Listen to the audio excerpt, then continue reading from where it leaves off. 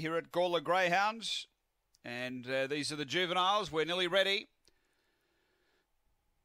Runners are loaded. Lighters on. Set to go. Race 2, we're ready.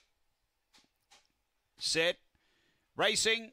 There's speed underneath. Diamond Carrot's going to drive, going with a dubbo in the early part, and out wider Isla Gracie crossed over. So Isla Gracie and Diamond Carrot go together. A couple away, Springbrook, Cold Esky, 2 back to Dubbo and Howling Hoss up front. Isla Gracie got away to the turn by 2. Cold Esky tries to run on, then Diamond Carrot and Springbrook. It's Isla Gracie in front of Diamond Carrot.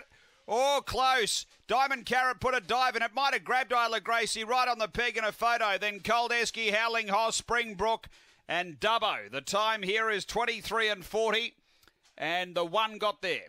1 is in the frame. It's 187 and 4th home, number 2.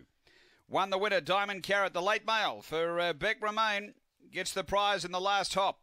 Number 1. Second, going to 8, Isla Gracie, Mick Giniotis. And 3rd to 7, Cold Esky for Ed Kowalski. It's 1:872 after race number 2 here at Gawler.